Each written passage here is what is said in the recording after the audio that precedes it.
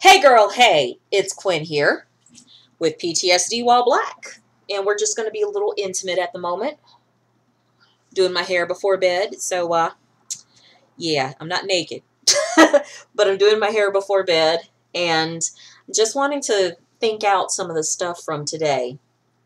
I did a women's group today, and we were talking about what are our defects of character. What are our behaviors that we've held on to? And I realized for me, part of, oops, I did that wrong. Part of the behaviors that I have held on to have been the belief and the story. And this goes with my PTSD. The belief and the story I got from my grandmother who, when I was 5 years old or so, y'all know the 1001. I'm about to tell that same story, pooping in the front yard because they had an outhouse and I was too scared to go to the outhouse by myself. I realized one of my defects of character that I held on to is this, is that what I want to talk about? No, I want to talk about the basic fact that I've learned to not trust my own body from that event. And in learning to not trust my own body, there's this defect of character that I've held on to, which is self-sabotage, self-neglect, abandonment, self-abandonment. And I'm having to let that defect go. I'm having to acknowledge that I've been abandoning myself and then surrounding myself with relationships and jobs and opportunities of where it's not okay for Quinn to exist. It's not okay for Quinn to have needs. And I surround myself with people who don't give a damn about my needs. And the reality is, though, is that I'm not taking responsibility for my own needs. Just like with what my grandmother taught me of not knowing my own body, that I needed to go to the bathroom, I'm learning that there are certain needs that are my own, that are valid, that are human, and simple needs of the need for nourishment, the need for release, the need for grieving, celebration, community, structure, stability, a roof over your head, love and connection, contribution and growth. These are basic human needs.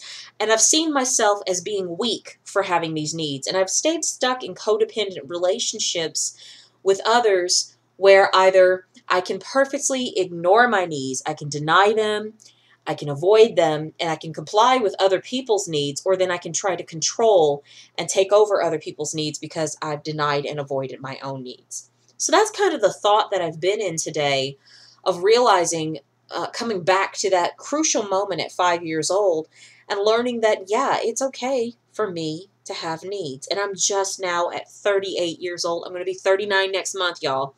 I'm just now getting this understanding that, yes, it's okay for me to have needs for safety, for structure, for support, for community, for love, for release, for grieving. For love. It's okay for me to have needs for love, and that it's okay for me to stop participating in activities and relationships where love isn't allowed, where I'm not being validated as a human being. It's okay for me to say, you know what, I can't be available for this right now because I have a need for deep connection and love. And the more that I do that, the more that I say no to these things that aren't serving me, the more I can say yes to, oh, when I think of my friend Lisa, or when I think of my friend Orlando, when I think of my friend Zeus, this sounds like love. This sounds like joy to me, thinking of this person.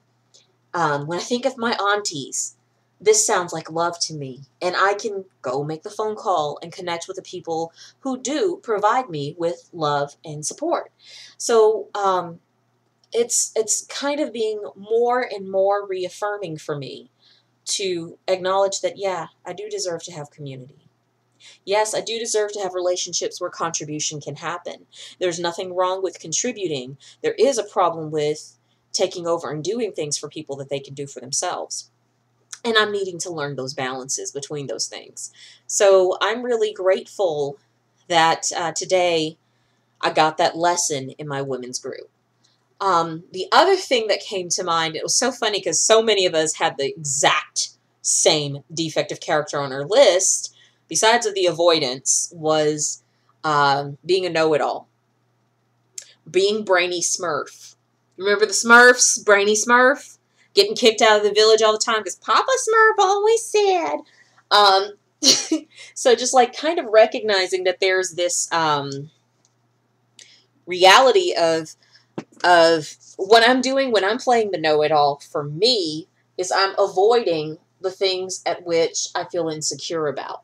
I play the know-it-all to have some form of control instead of having some form of vulnerability and being able to say, you know, I'm uncertain here, or I don't know how to connect with you. I don't know how to hold space for you in this moment.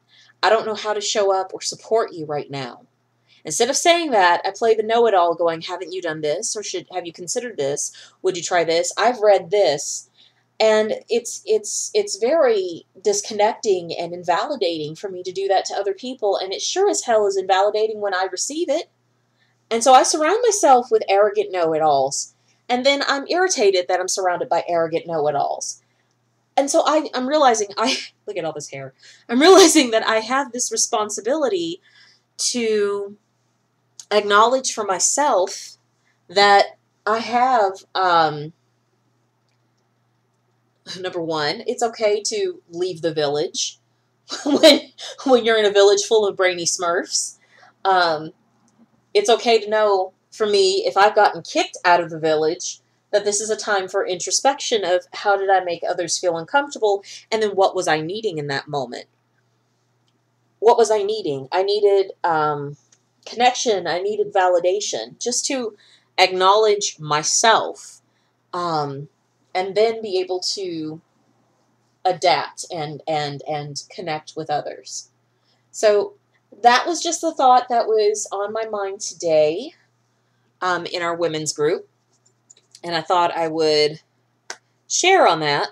And yeah, I know, I'm just putting my hair up for the night. I'm not doing the whole locking thing. But I got to just keep this simple. But yeah, so that's kind of the reality and awareness that I was having for today. All right, till next time, y'all. Peace.